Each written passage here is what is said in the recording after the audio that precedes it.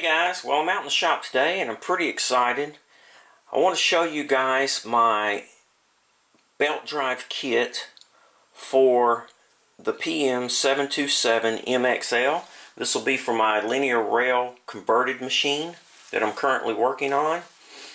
Now, I'm currently running this modified quill on my original Precision Matthews.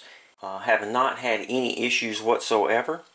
However, for the new machine, instead of trying to modify all these quills, I've had several requests for a belt drive kit. So what I thought I would do was, I redesigned this and I integrated the pulley into the quill. I had some made.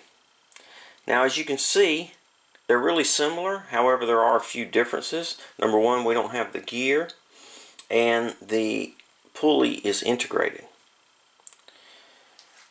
I'm really excited about this. It's all steel, all one piece. It has the spleens for the spindle.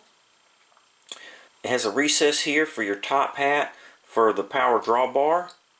And the difference being is this quill here will actually slide down through the top two bearings in your lid, and then you'll just put a keeper on the bottom. Really simple to install.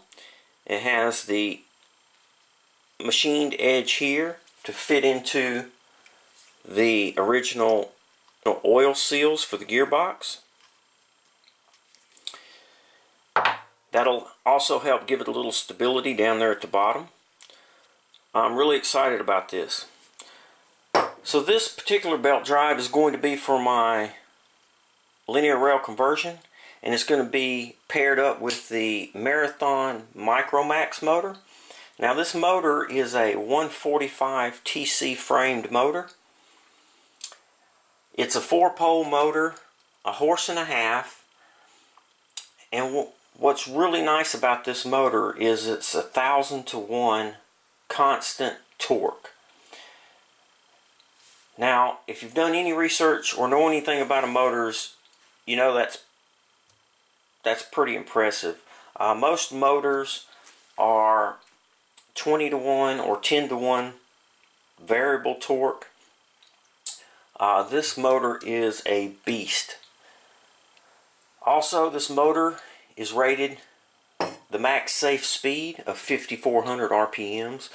This is an inverter duty motor. You can overdrive this motor. It says right here on the nameplate that at 60 Hertz it's 1,755 RPMs. At 120 Hertz it's 3,500 RPMs.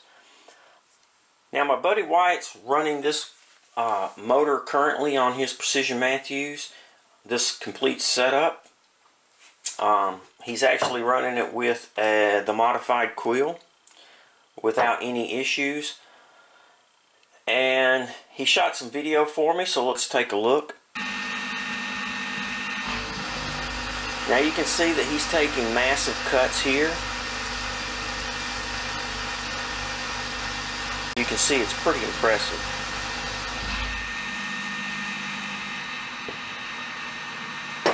So I thought I would post this video and see what kind of interest I have in a belt drive kit. Now this kit will include the steel, all steel quill, an all steel pulley. This one happens to be aluminum, but in the kit they'll be all steel. A motor mount. This is 3/8 inch thick aluminum motor mount. Now this one happens to be for the 145 TC frame. However, we can machine other motor mounts for different motors. Just send us an email and we can work that out. It'll come with a couple of risers. These are 3/4 inch wide risers. It bolts right to the top of the Precision Matthews using existing holes. Going to come with the belt. The motor mount plate bolts in like that, and you have these adjustment slots to adjust the belt tension. Comes with all the hardware to mount the motor So the belt drive kit will be $6.95. If anybody's interested in that, I'll leave some contact information in the video. You can shoot me an email. I'm pretty excited to get this marathon motor up and running. I have a few of these motors, so if anybody wants the complete setup, it's going to be $11.95. Again, shoot me an email and let us know. If I get enough interest in these belt drive kits, we'll start making them. The quill fits right over the spindle, really nice, and you can see that there's plenty of the spindle sticking up here. Now this particular spindle is threaded, but yours will not be.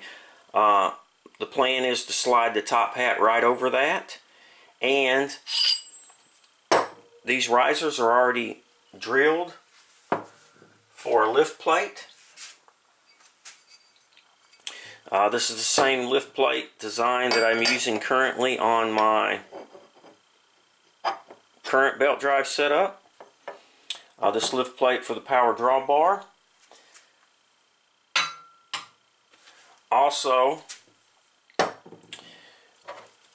we're working on replacing the oil seal with a bearing setup, and we're still testing this out, see how it works. Currently, I'm running my belt drive without anything in there, and it seems to be running fine. Wyatt is running with the bearing, and it seems to be running fine. He's getting really great finishes, so this prevents any kind of belt pressure, putting any kind of pressure on that, and it kind of really keeps it independent of the spindle. So this will be an addition to the belt drive. I'm not sure what the price on this is going to be. We got to make sure it's tested out and it's fully functional. We're going to have that available later. So I'm pretty excited, guys. If you're interested in this belt drive kit, shoot me an email, leave comments in the video. Thanks for watching. Thumbs up if you like the video. Please subscribe to the YouTube channel, and most importantly, be safe.